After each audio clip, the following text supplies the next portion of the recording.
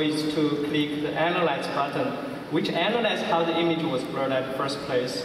The system then does the heavy lifting under the hood, which involves some intensive computation that I won't try to explain here.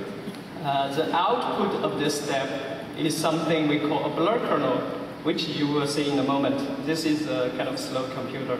Oh no, here it is. It's essentially a grayscale image showing how the image was blurred. Formally, it's called point spread function.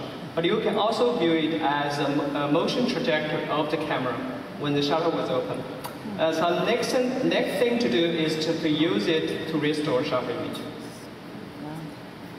And here it is. Wow. No way. Yes. No way. That's impossible. Yes. That's 2 photographs. Nope. Here.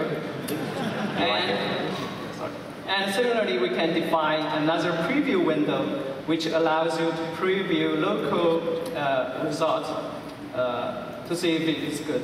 And here it is. Wow. So you can see, you can read the number. Who's the boss here? Who's in charge of all this? Oh, it was you. You two guys. You should do this. It's bad. So let's see if we can improve it. Because this is a relatively small image, so I'm just gonna, still I needed to load some parameters. Okay, I'm just gonna analyze this image, which should be pretty fast, and restore it. So you can see it's much better. Wow.